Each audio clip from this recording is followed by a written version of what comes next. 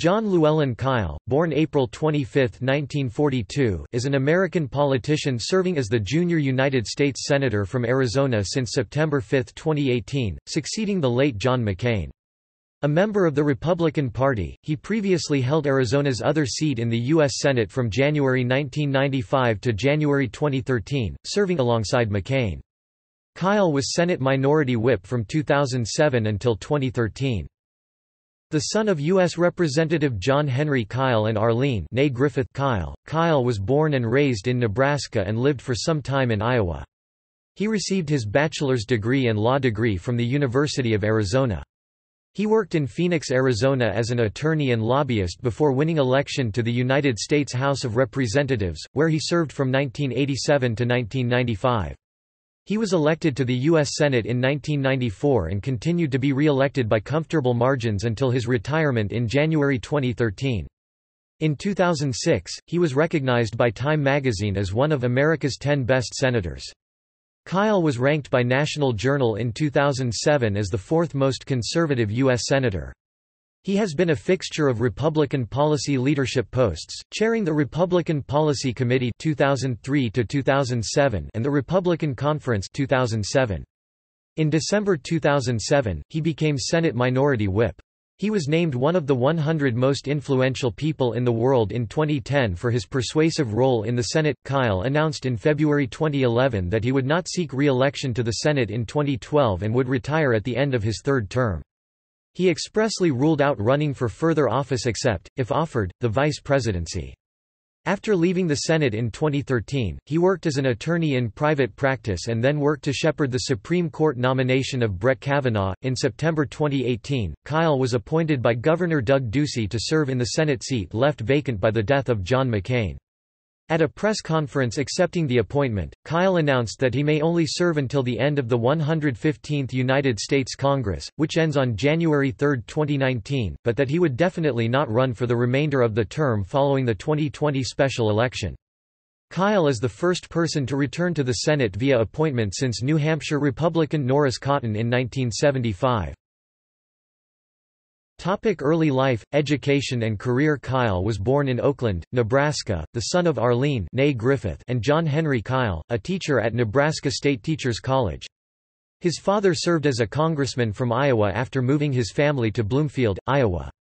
After graduating from high school in 1960, Kyl attended the University of Arizona, where he earned a bachelor's degree in 1964, graduating with honors. Kyl is a member of the Pi Kappa Alpha fraternity, as is Governor Doug Ducey of Arizona. He then earned a law degree in 1966 at the University of Arizona's James E. Rogers College of Law, and served as editor-in-chief of the Arizona Law Review. Before entering politics, he was a lawyer and lobbyist with Jennings, Strauss & Salmon in Phoenix, Arizona. He also worked as an attorney at Mountain States Legal Foundation in Denver, Colorado. Prior to running for office, Jon Kyl is a Presbyterian. Kyl is married to Carol Collins, with whom he has had 2 children. They also have 4 grandchildren.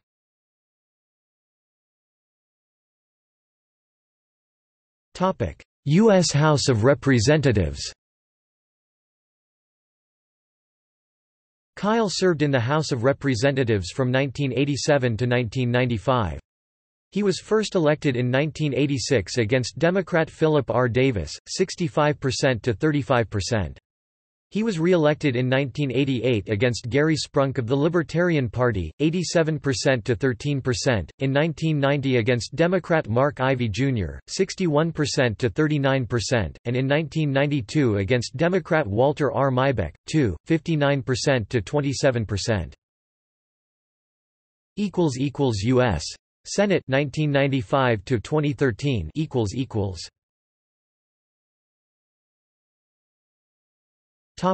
Committee assignments.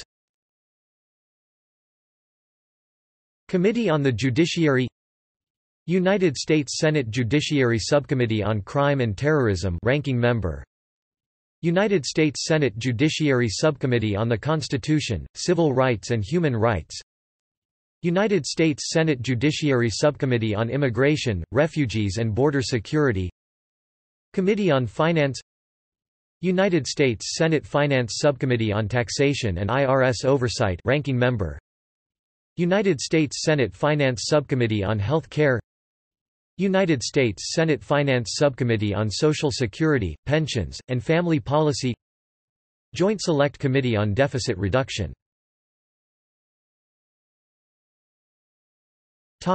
Leadership. Kyl was elected by his fellow Senate Republicans to a succession of leadership posts: Policy Committee Chairman 2003 to 2007, Conference Chairman 2007, and most recently in December 2007, Senate Minority Whip. Kyl's ascension to Minority Whip makes him the first Arizonan to hold such an influential Senate leadership post since Democrat Ernest W. McFarland served as Senate Majority Leader from 1951 to 1953. Kyl is the only Arizona Republican to hold such a powerful leadership position. U.S. Senate 2018 present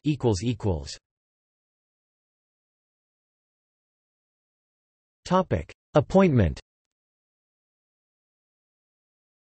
On September 4, 2018, it was announced that Kyl had been appointed by Arizona Governor Doug Ducey to take the late Senator John McCain's Senate seat until a special election in 2020, after the latter had died of cancer. Kyl is the first person to return to the Senate via appointment since 1975, when Senator Norris Cotton from New Hampshire was appointed back to the Senate after the disputed election of 1974. Kyl is only the sixth person to return to the Senate via appointment since the ratification of the 17th Amendment mandating the direct election of U.S. Senators in 1913.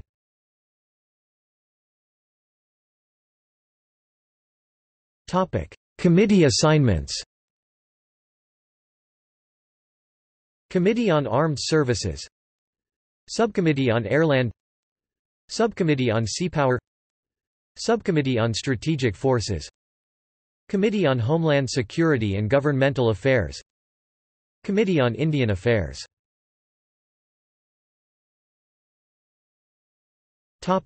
Political positions. Kyl is considered to be a conservative and was ranked by National Journal as the fourth most conservative United States senator in their March 2007 conservative-liberal rankings.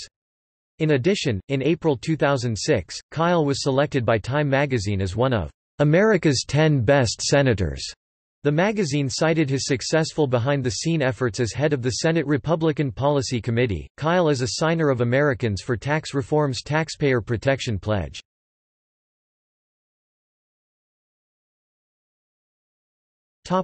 Crime victims' rights. Kyl was one of the original sponsors, along with Democratic Senator Dianne Feinstein, of an effort to amend the United States Constitution to protect crime victims' rights in the criminal justice system. When in 2004 it appeared that the constitutional amendment would not receive the requisite two-thirds support to pass the Senate, Kyl and Feinstein authored the Crime Victims' Rights Act, which listed a victim's Bill of Rights and provided mandamus relief in appellate court for any victim denied those rights. The act also offered sanctions against government officials who wantonly and willfully refused to comply with the Crime Victims' Rights Act.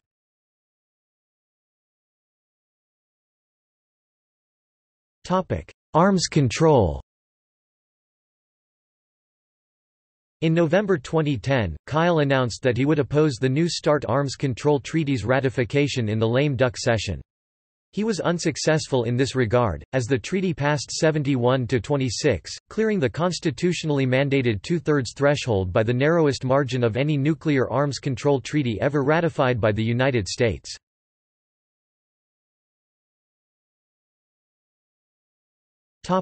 Internet gambling. Jon Kyl and Bob Goodlatte were among the first in the United States to draft legislation on online gambling. In the late 1990s they introduced bills to the Senate that would curb online gambling activities except for those that involved horse and dog races and state lotteries. The bill by Jon Kyl, known as the Kyl Bill, was not passed in the end due to certain loopholes. Attorney Jorge Van, at the time principal investigator of the National Gambling Impact Study Commission on Internet Gambling, pointed out that under the Kyl Bill, state lotteries would be able to offer a variety of games under the guise of a lottery, including slot machines, which ultimately would allow interactive wagering at home on the Internet which the law aimed to prevent in the first place." In September 2006, working with then-Congressman Jim Leach, Jon Kyl was a major Senate supporter of Unlawful Internet Gambling Enforcement Act of 2006. The act was passed at midnight the day Congress adjourned before the 2006 elections. Prior to it being added to the bill, the gambling provisions had not been debated by any congressional committee, although the general issue had been debated in multiple times in the past. When publication of the associated regulations was delayed until June 2010, Kyl responded by denying unanimous consent to confirm the appointment of 6 nominees to the U.S. Treasury Department, none of whom specialized on gambling issues.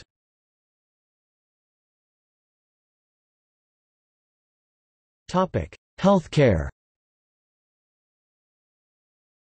Kyl voted against the Patient Protection and Affordable Care Act in December 2009, and he voted against the Health Care and Education Reconciliation Act of 2010.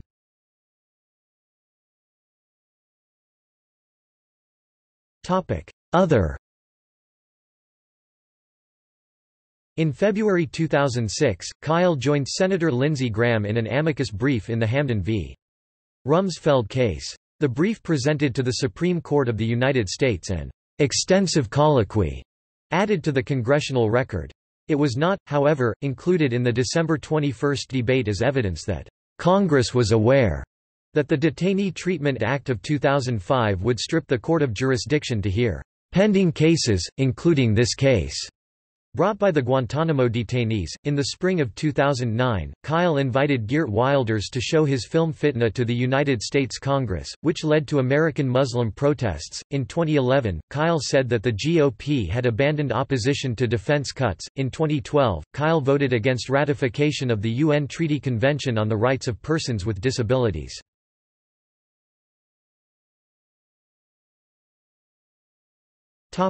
Activism.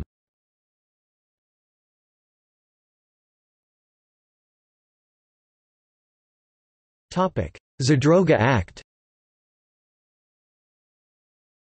In 2010, Democratic Senate leader Harry Reid wanted the Senate to return to work on the week between Christmas and New Year's in order to pass time-critical legislation including the James Zadroga 9/11 Health and Compensation Act, which would ensure health coverage for 9/11 first responders. Kyl made a public comment that this would disrespect one of the 2 holiest of holidays for Christians and the families of all of the Senate. First responder Kenny Specht appeared on The Daily Show and replied, "You won't find a single New York firefighter who considers it a sign of disrespect to work in a New York City firehouse on New Year's Eve or New Year's Day."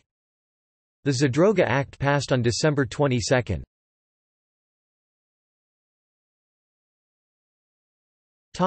Planned Parenthood. On April 8, 2011, Kyl spoke on the Senate floor and claimed that performing abortions is well over 90% of what Planned Parenthood does. Planned Parenthood responded that 90% of its services are to provide contraception, STD and cancer testing and treatment, and only 3% are abortion-related.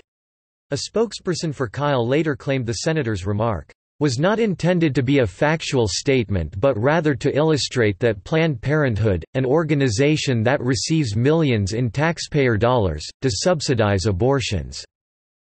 PolitiFact noted that Planned Parenthood's numbers from their most recent annual report, year ending June 30, 2009, are the result of self-reporting and that there is no national audit on such claims, but stated their belief that Kyl vastly overstated the number. A political science professor writing at National Review Online suggested that perhaps Kyl's comments were based on the pregnancy-related services provided to pregnant women, citing Planned Parenthood's 2009 annual report figures and claiming that 98% of those services were for abortion.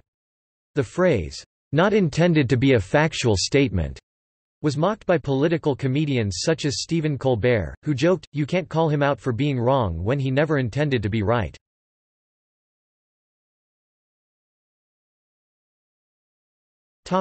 Political campaigns. Kyl was first elected to the Senate in 1994, defeating Samuel G. Coppersmith D., then a member of the House of Representatives, 54% to 40%. Libertarian Party candidate Scott Granger got 6% of the votes. Kyl was re-elected in 2000 without major party opposition, with 79% of the vote. Independent William Toll got 8%, Green Party candidate Vance Hansen also got 8%, and Barry Hess of the Libertarian Party got 5%. On November 7, 2006, Kyl defeated real estate developer and former Arizona Democratic Party chairman Jim Peterson to win his third term in the Senate. Kyl won with 53% of the vote, Peterson received 44%, and Libertarian Party candidate Richard Mack received 3%. The race was one of the most expensive in Arizona history, with Kyl raising more than $15 million and Peterson raising just shy of that amount. A major issue in the campaign was illegal immigration. While in the Senate, Kyl co-sponsored legislation that would give illegal immigrants up to 5 years to leave the country. Once there, they could apply for permanent residence or be guest workers. Since fellow Arizona Senator John McCain opposed this legislation, Peterson tried to use the issue as a way of allying with McCain and dividing Republicans in Arizona. Controversy also arose when each candidate accused the other of supporting the amnesty provisions in a 1986 immigration bill, although both candidates deny ever supporting those provisions.